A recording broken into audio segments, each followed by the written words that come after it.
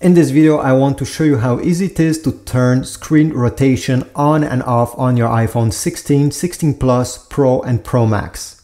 So let's say you want to lock your screen rotation in the vertical position like it's now. Drag down from the right side and usually you should have this screen appearing. And from there you see there's a padlock with an arrow. Once you click on it, it means that it's now locked.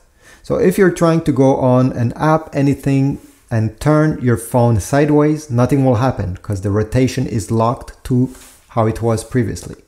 If you want to turn this feature off and actually rotate your screen, go again, drag down from the top right corner, and then click on this padlock with an arrow.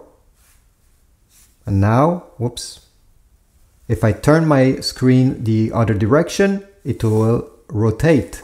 So this is it. I hope this was useful. If so, please leave a like, subscribe, comment down below, and I'll see you in the next video.